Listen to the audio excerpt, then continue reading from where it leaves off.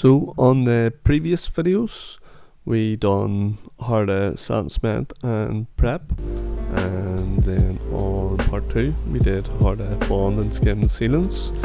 Then we done one on beam, and on this one we're gonna do some how to skim walls and show you some of my methods and stuff, things I do. And again, there'll be always more videos to come. So let's start coating, guys. And I've already first coated this wee wall in front of us and the wall behind us. Very important.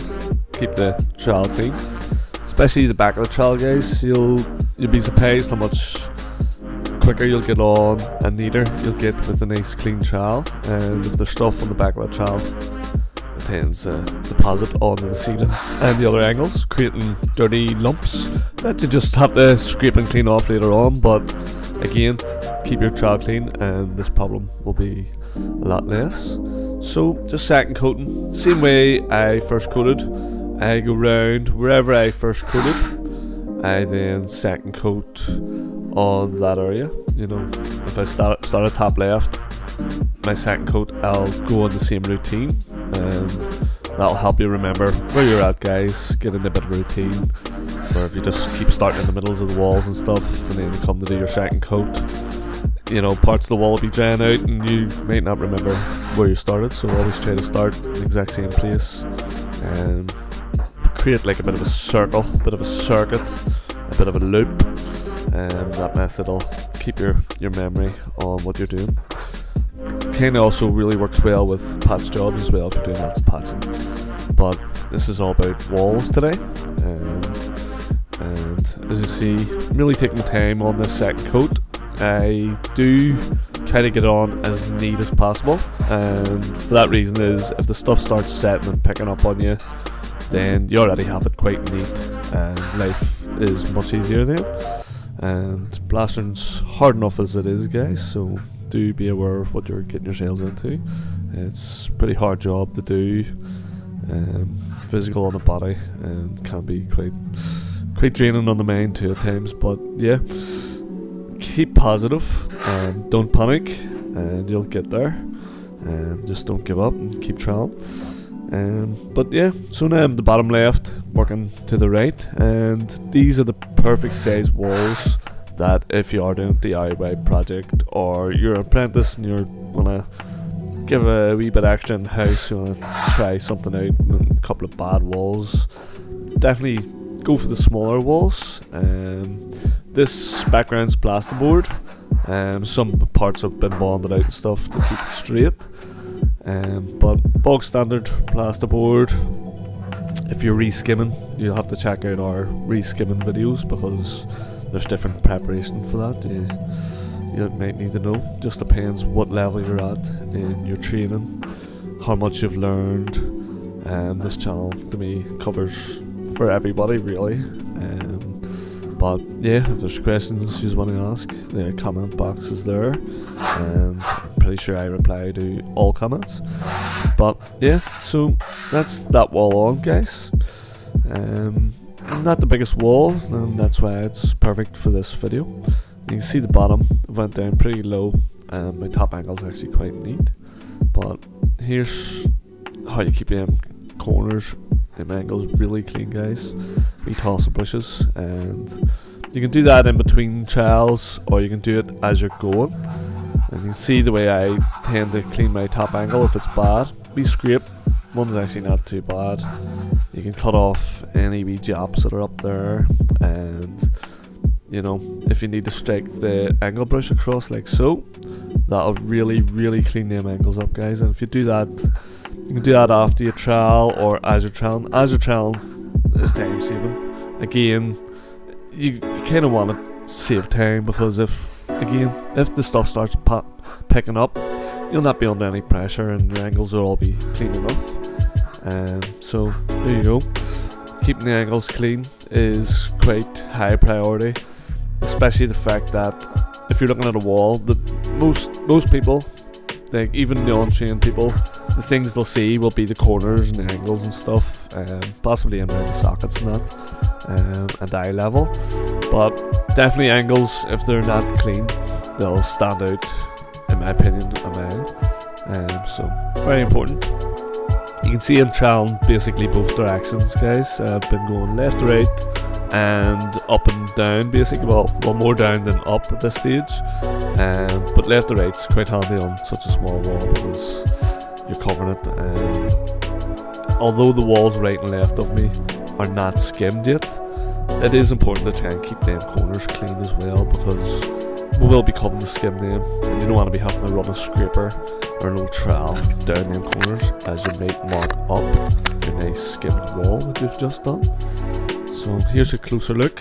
You can see the top corners pretty clean, and already the walls pretty flat. Still a bit soft there, as you can see, but that's what you're gonna get. It's only on, that's what you're gonna get, guys. And here's a close up of just flattening in the bottoms. And like I say, very important, keeping them corners clean. See them wee rips? That was from not keeping the corner clean and some stuff dragged on. So that's why I give that a wee splash. And you can see it's all back in, nice and neat.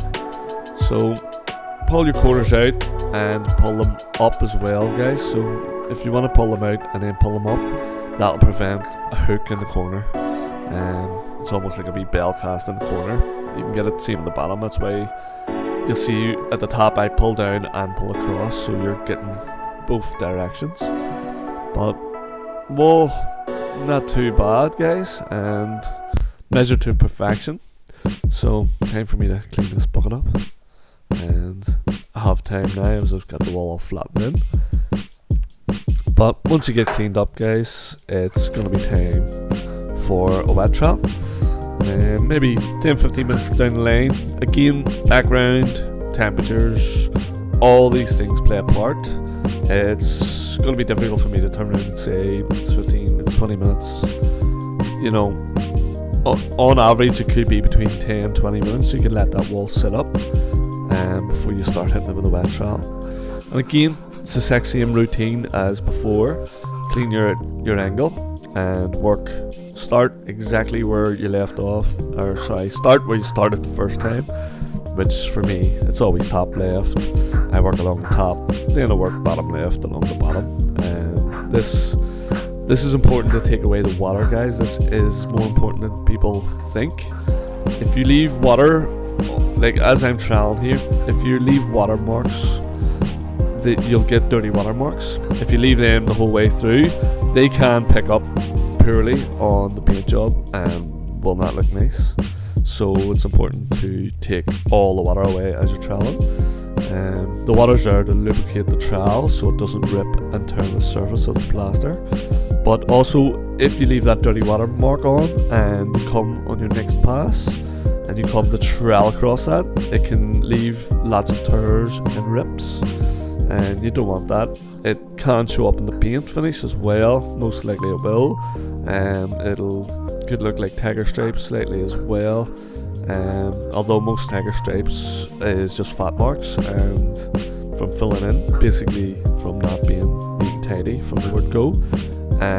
They should be okay painted, but again, it's a should be. You're going to try and eliminate all these things, because the whole point of this is, well, for most people it's looks. There is lots of benefits to plastering in the house that they're beyond beauty, but you know, most people just see the beauty of it.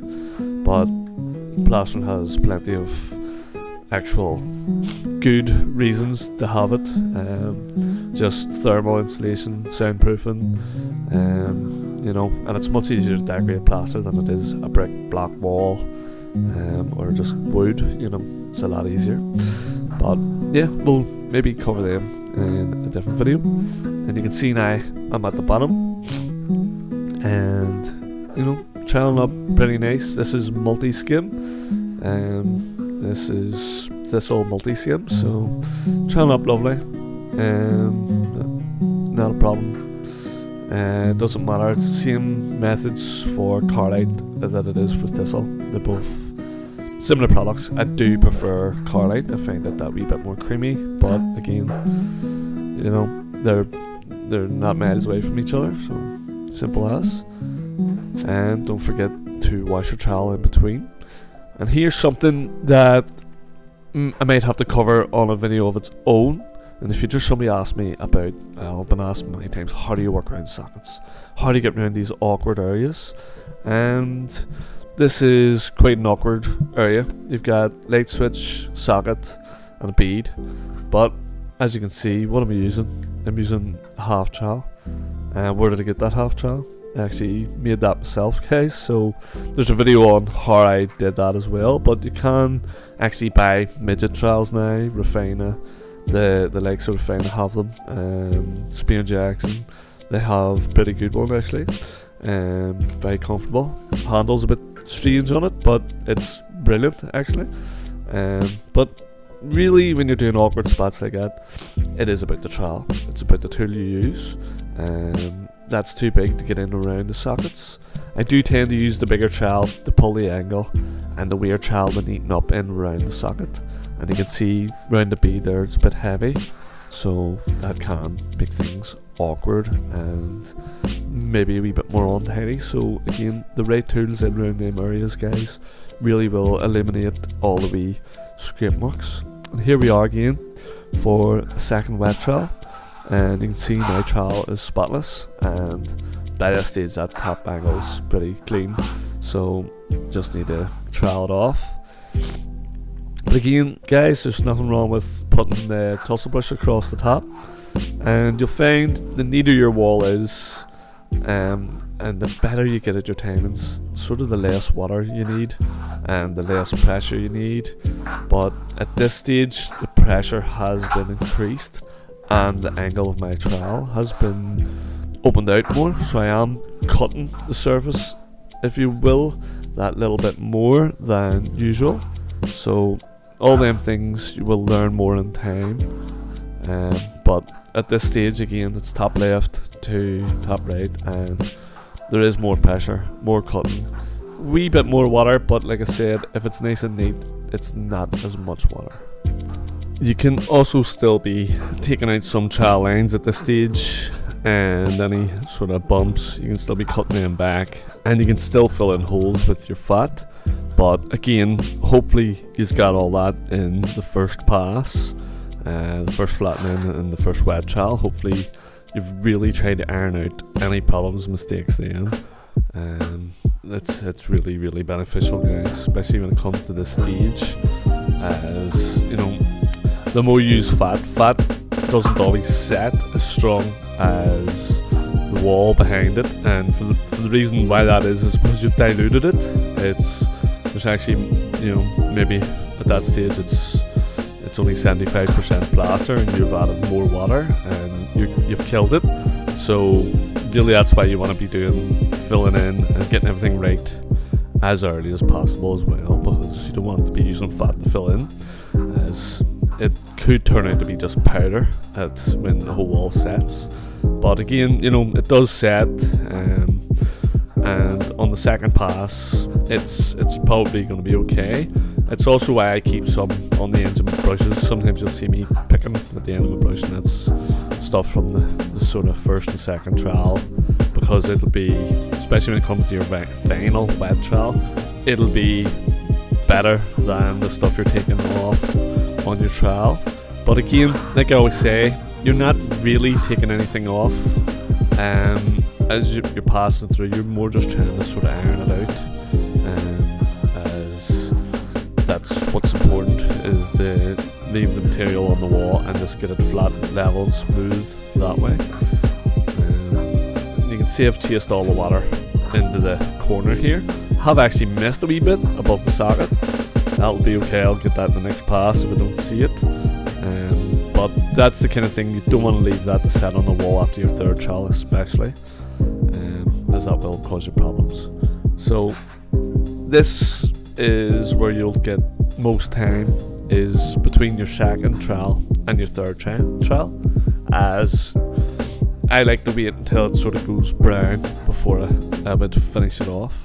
But just showing you here the first coat, a wee bit more on how you lift it off the hawk there, guys. I am loading my hawk with the scraper. Just just watch the movements. It is hard to see because you do it at a wee bit of speed, and if you do it too slow, it does just fall off. But you really are nipping the trowel to the hawk. And taking it off a board, I have said that if people are interested in watching just a wee demo of the plaster on the hawk and trowel, I'll dedicate a video to that alone. And I will do that because some people have asked for it. Batten5, who's been actually a subscriber of the channel for a long time. So guys, believe it or not, I do remember you all. I do remember your comments and stuff, and it does take me time. Just sometimes it takes me time to have that particular job to be able to show you that particular thing, but I literally will get to everything I've ever said. I will do. Just could take a year, could take 2 years, hopefully not. But you can see, guys, I have started top left here. I know I sort of threw it on the middle, but I have started top left, and that's the routine I keep myself in. Coming to bead here, this is where I think a lot of beginners will have a bit of problems, is around beads. Getting them filled out on your first coat nearly is kind of important. I know if it's heavy, but if it's really heavy, check it with your trowel, look at it, put a wee straight edge across. If you find, oh my god, that's heavy, that's going to take a lot more than 3-4 mil of plaster, then maybe you should put 2 mil up it and keep it in behind the bead and strike the brush across it. And what that'll do is it'll stop all slumping. Slumping's not good when you're learning and you're trying to pick up the trade, because basically it boils down again back to timing and a wee bit of knowledge of the material, and something that no beginner's going to have. And let's be honest, the only way you're going to learn is actually by learning, by doing it. But my advice and opinions would be there, guys, is get it filled out as much as you can on your first pass, and that'll make your second coat less heavy, so it won't slump and slide on you, and it'll also give your first coat time to pull in and tighten again to stop the slumping and sliding, as that's where you're going to have problems when it comes to polishing up. I'm trying to break the camera here again through a few, but yeah, again I'm doing opposites, guys. I do like doing wet angles. I find wet angles on certain jobs are very beneficial for speed and time. I can finish wet angles very good, but again, that's down to I've been doing it for so long. If you're a beginner and you are new to the trade, wet angles might be trickier. Again, I can do them with or without an angle trowel. An angle trowel definitely speeds you up, takes a bit of the skill needed out of it, because you can strike that up and down and pull your lines away. You can see the way I'm working on that bead, by the way, guys, and you can see that I've worked up and down on my top angle and across, and that really will keep the wall more square. And there's going to be another video I'm going to cover, and basically it's going to cover something about this squareness of skin.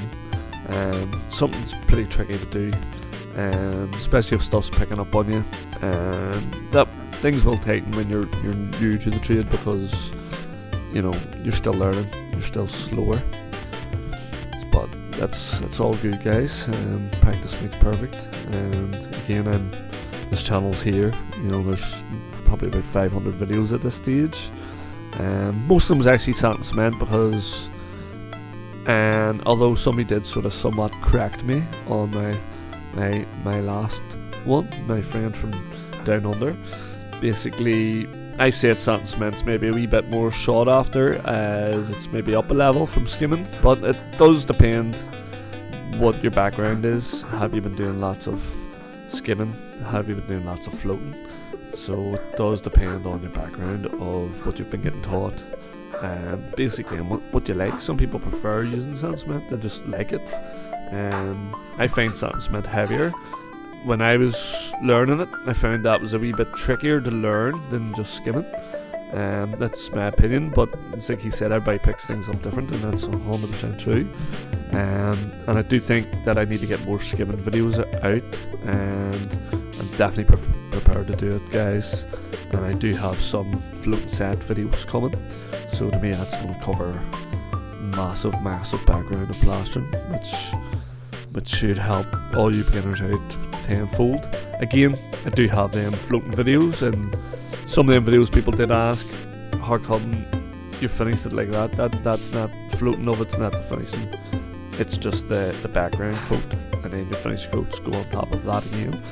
So again, I do have that. Somebody who's learning and they're picking up the trade, or people who are in the trade maybe a year or two and still want to polish up on them things, they're on the channel. You guys already sort of know what I'm talking about, so there's some highly detailed videos like that already on the channel, and you're more than welcome to run your eyes across them. And you know, 10 plasters in the same room might all do that room 10 different ways. It doesn't mean that it's wrong. Some people might have methods that work for them, and basically their methods might work for them and them alone. It might not suit you, and that's good, but you have to sort of, I think everybody should open their mind a wee bit to other people's perspectives and other people's methods, and think, you know, how could I adapt that to myself? Because nothing I do on this channel, loads of things might suit other people. For instance, I float left to right, just the way I skim. But again, there's reasons why I do that, and it's not wrong. People say it's wrong. That's a lot of nonsense. It's not wrong. Never had a problem, never had an issue, so it can't be wrong. If the job is right, then you know you're 100% right. It cannot be wrong. But again, it may be wrong to other people because they don't, their body shape, the way they stand. You see, people don't even think about how do you stand when you're floating a wall. How do you stand? Where are your feet when you're skimming a wall? You know, think about it from even a boxing point of view. Your footwork, where do you place your 2 feet when you're trialing wall for pressure? So, you know, these things, like, people don't think about this. Your body's your tool. If you're, you know, depends what way you're leaning off, how your shoulder, what way you're standing, what's going to be most comfortable way for you to be floating, be finishing, trialing, you know. So a big bit of an insight there, guys. But again, you know, as long as the job's right, it's not going to be boast, it's not going to fail, and it looks right, and it is right, then you know, that's it. That's the job complete. But I will be doing more of those videos. And another, I wanted to ask you this big question as well, is I've been trying to do a live stream for a long time now, and I'm basically wondering, does anybody actually want the live stream? Because I will do one, definitely will do, but I'm not sure that everybody really wants one. I'm not sure most people would want to have a live stream. Again, I actually do enjoy doing them. It's just more of a time issue. It takes me a bit of time to set it up, especially because I don't do them that often. You know, YouTube seems to keep changing, which makes things awkward for me. So, but yeah, if you just want the live stream, I'll definitely do one. Do have plans of doing some anyway, but it'll push me on. If I know you just want it, it'll motivate me to actually get my act together and get it done. You can see I'm leaving the lines, guys. I'm chasing them lines in the water away, and probably doing that somewhat deliberate to try and show it off. But yeah, you're pulling up off them beads every time, guys. Because I had it filled out, it's came in well for me. It's getting a bit duller, and you can see the wee LED light to the left on the wall. It's now perfectly finished. But yeah, this here is actually, what's this, probably the 3rd trial by the sound of it. You can hear it cutting in that wee bit more. I very much doubt that this is a 2nd trial. Could be, but if it is, I've went and had a big cup of tea and just let it go a wee bit longer. But between, so my stages, guys, is you mix up, get your first coat on, say you're doing 2 walls, mix enough to first coat both of them, then mix up another drop, say in about 10 minutes time, or you can go straight away because it might have took you 10 minutes to coat these walls. Mix up for your second coating. You get them on as neat and tidy as you can, just the way I showed you. I try to go as neat, flat and tidy as I can. And again, the reason for that is your next stages are all going to be better, and if the stuff does start to set, you're ahead of it. You're getting ahead of it. That's the main thing. Get ahead of the plaster, don't let it beat you. Then I give a flattening. I don't really call this a trowel, it's just a flattening. It's something I do. It flattens all the wee lines in, it shapes it up that wee bit. It sets up for the first wet trowel. So then what I would do is a wet trowel, and that's where I have the brush. And really, when I'm doing that, I still just really wet the corners and clean the corners, and I take that water away with me. And again, my idea is to practically finish the wall with this trowel. Then maybe 15-20 minutes later, when the wall's picked up a bit more, you can do a touch test, feel it, it's a wee bit grainy, there's less moisture in it. The handle detect all them things, believe it or not. And sometimes you can catch it by your eye. You'll look at a wall and you'll think, I need to get on that wall. But again, all them things will come with time. So you feel it and it feels a bit more gritty, sandy, drier, less sticky. That's time for your wet trowel. So again, you clean all them angles, and you're going to need a bit more trowel power and a bit more water. And you're going to trowel all that water off, make sure you're getting it all off. Then it's time to probably go and have a sandwich, cup of tea, relax, and make a phone call. And maybe 20-30 minutes later, you can come in with a flexible trowel if you have one. You can use a steel trowel, and you can finish that bad boy off. And after that, when it's set, like the wall behind me and the ceiling above me, it's brown, you could polish it. I do somewhat polish mine. I don't put lots of pressure in. What I'm doing when I polish walls, to be truthfully honest guys, I'm not trying to make no shine. I'm trying to take away any, if there was a fat mark, I'm going to take that away. If there was any wee pinholes, I'm going to tidy them up. My angles is my main thing when I'm doing dry troweling. I'm just making sure they're clean, and I make sure there's no splats from this wall splatted onto the other wall. I'm actually taking them off. If I feel them, I then scrape with the back of the trowel slightly. There's a bit of a knack to that, a bit of an angle use, and this actually is the third trowel, guys. You can see it turning. Just get caught up talking about live streams with you, and you can see I still am filming, and you know where I'm cutting the most is up the bead, and that's I was saying that's where most issues and problems may come for you guys who are picking up the trade. And you know that's good. It's good to know where the problems can be. Knowledge is power, guys, and for sure you're welcome to the knowledge I have on this channel. And again, there's plenty more there to come. Subscribe to Daddy's Plastering.